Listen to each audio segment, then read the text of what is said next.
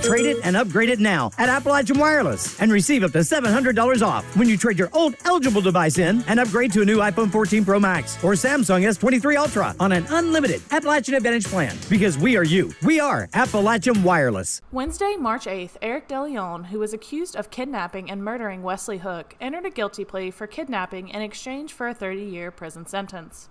As far as our thought on it, our end of it is, we wanted the family to be happy with the outcome.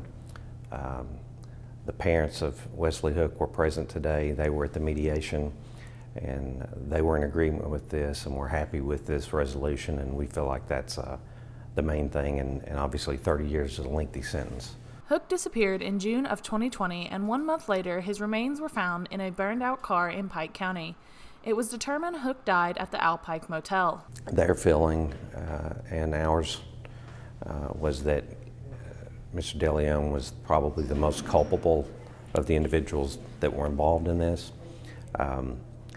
They were, at least the mediation part of it, thankful that he was willing to take responsibility, frankly. You know, they're obviously upset with him for what occurred. He's someone that they had known prior to this.